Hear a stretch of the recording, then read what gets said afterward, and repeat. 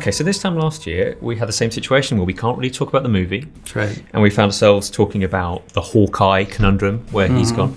We have 2 movies that we're working on. So we knew that if we push certain characters at the forefront in one movie, we could push other characters at the forefront in the other movie.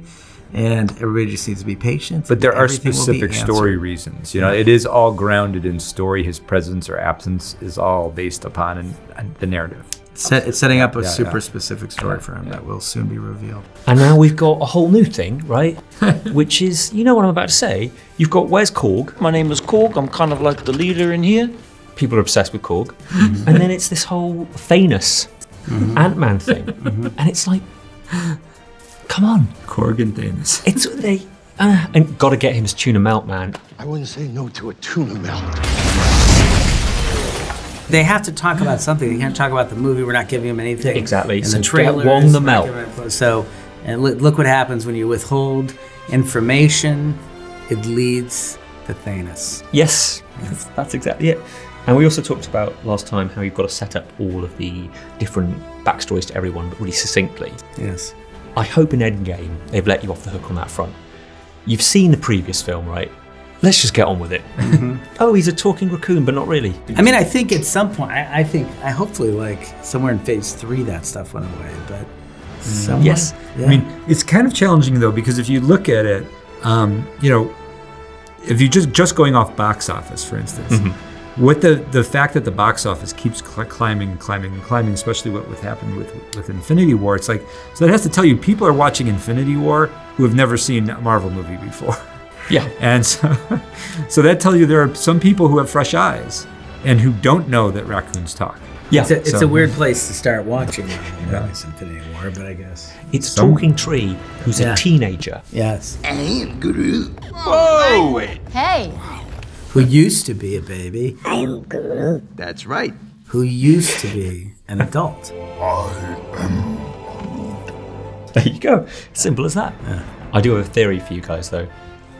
And I know it makes no sense, but was Spider-Man meant to survive the snap? I don't feel so good. But then you thought, we can't give Tom the Endgame script. So let's dust him. I don't want to go. I don't want to go, sir, please. That's not a theory. That's called reality. Yep.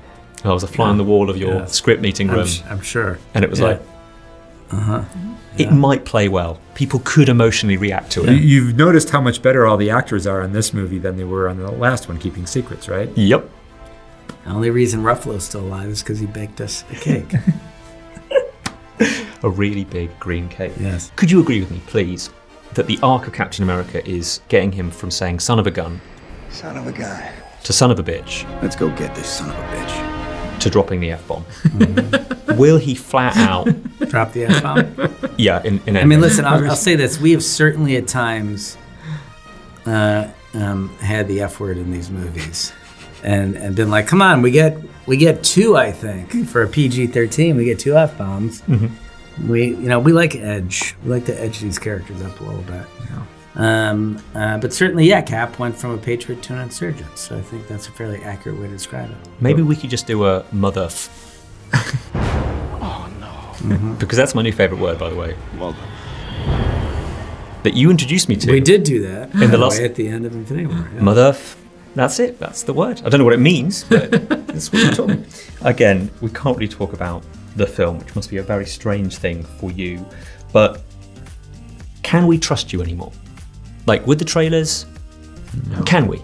No. Trust is a relative word, isn't it? Really? I mean, can we trust society?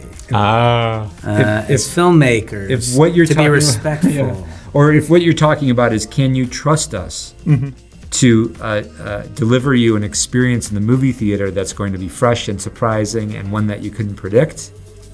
Yes, you can trust Maybe. us with that. Yeah. Okay, if we give information out, can we trust the internet to ruin it? Yes. We can trust that one. Yeah. But part of me wants you to look down the barrel of the camera and go, because it'll be what it'll be.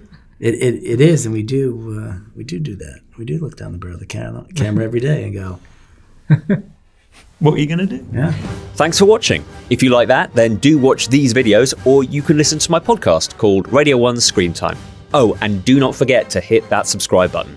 You can now get more Radio 1 in your life by downloading the BBC Sounds app or the BBC iPlayer app. Search for full-length versions of these interviews by typing in Movies with Ali Plumb.